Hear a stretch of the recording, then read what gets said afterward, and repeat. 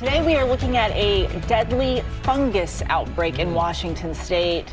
Break this down for us. Yeah, this is in particular a newer type of fungus called Candida auris, first reported out of Japan in 2009. By the way, it's Candida, not Candida. A lot of people mispronounce that, but you know, that class of yeast, of fungus, well known, common. This particular kind, auris, you know, different strain, different family of yeast, much more likely to affect patients who are hospitalized and with compromised immune systems, also sick with other conditions that put them at greater risk. But it has a very high mortality rate, and we don't have a lot of antifungal medications in the pipeline or that work against this newer, more resistant, more deadly type of fungus. So I think we have to remember, when you talk about microbiology, infectious diseases, there's viruses.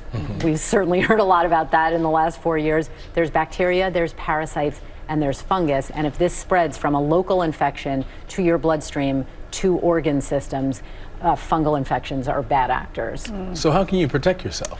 Well, I think when you hear this headline, remember it's big picture awareness. The same way we don't like to overuse antibiotics because of bacterial resistance, same thing with fungal medications. We don't want to use them inappropriately so that fungus then develops resistance to what we have. But then when you talk about in the community, fungus likes to breed and grow in moist, dark places, so keep things dry.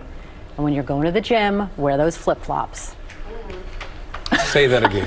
Say it louder for the people in the back. Doctor, thank you. That's it. Well, hey there, GMA fans. Robin Roberts here. Thanks for checking out our YouTube channel. Lots of great stuff here. So go on, click the subscribe button right over here to get more of awesome videos and content from GMA every day, anytime.